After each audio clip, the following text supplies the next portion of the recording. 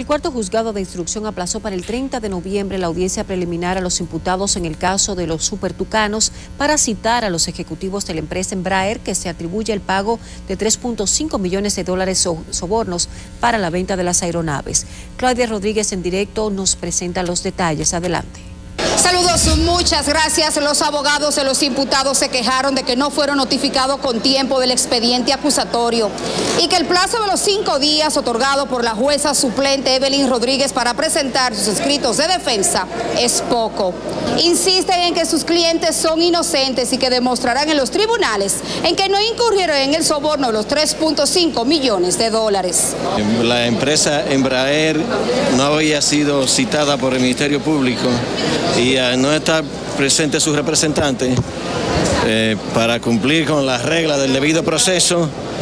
Entonces hay que esperar que ellos estén presentes en el proceso y se han citado. La situación no se nos notificó, entendemos que han dado un plazo muy corto para uno referirse a eso. Eso va a traer muchas consecuencias. Se aplazó la audiencia simplemente para reenviar el caso, para que se notifique a Embraer.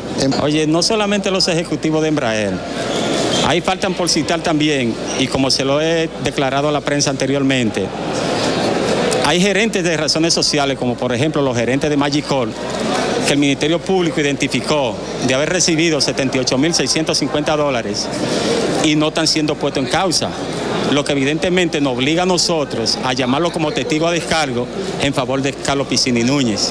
De su lado, el coronel Carlos Piscini Núñez se quejó de que es el único imputado que se encuentra bajo prisión. Porque estamos ante un Ministerio Público que se cree dueño y señor de la vida y el destino de la persona, que elige una víctima, le traza un camino al Gólgota, ¿verdad? Y entonces en su accionar se mutila los ojos y las narices para no percibir nada. Y entonces usted le pide a las autoridades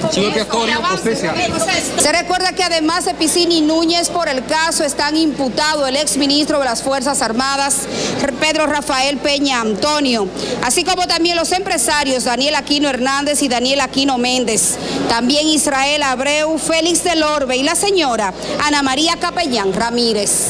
Por el momento son los detalles que les tengo desde el Palacio de Justicia de Ciudad Nueva. Ahora vuelvo contigo al estudio.